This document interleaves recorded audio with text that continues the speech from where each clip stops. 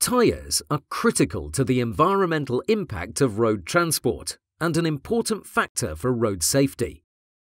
The EU has introduced Regulation 1222 of 2009, with the aim to improve these factors by promoting more fuel-efficient tyres with low noise levels while maintaining high safety standards, enabling buyers to make more informed purchase decisions.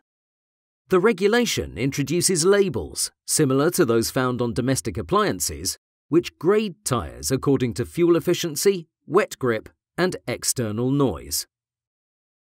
It is the responsibility of tyre suppliers, usually manufacturers, their authorised representatives, and tyre distributors, to ensure that tyres are labelled correctly. It is the responsibility of each member state to verify their compliance by conducting market surveillance. Here, at a consumer tyre sale depot, we will conduct an investigation of tyre labelling to ensure the regulation is met.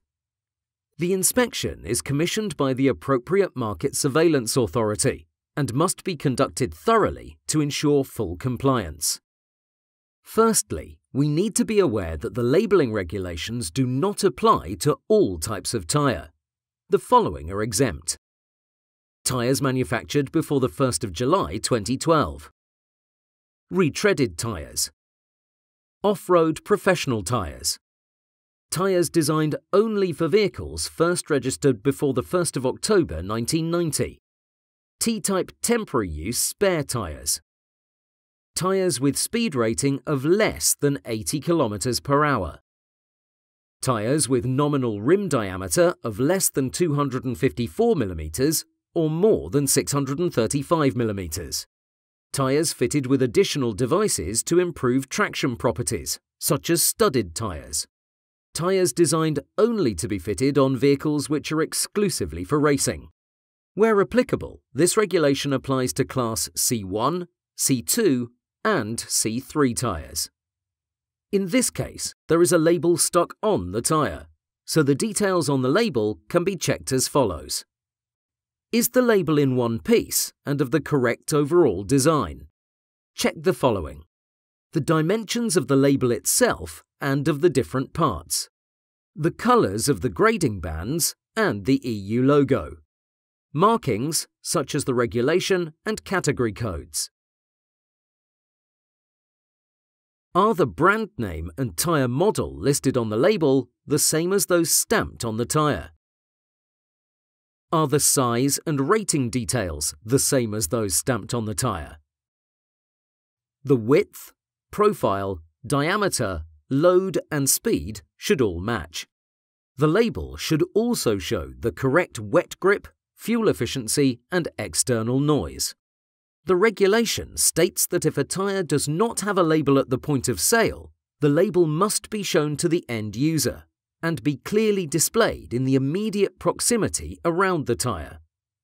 If no label is visible either on or near the tyre, this would be a non-conformity. In the event of a non-conformity, it is for your authority to decide on what action to take after the inspection.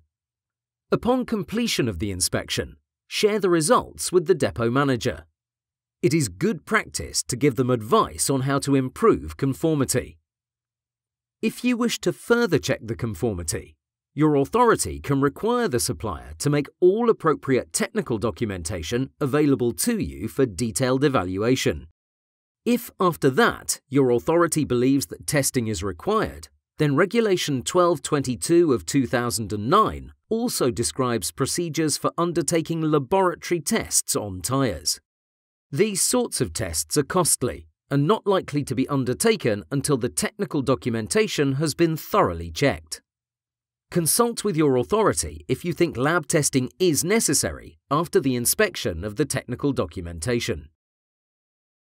If tyres being sold are not visible to the consumer, i.e. buying online, the regulation gives guidance for how the seller should display the relevant information.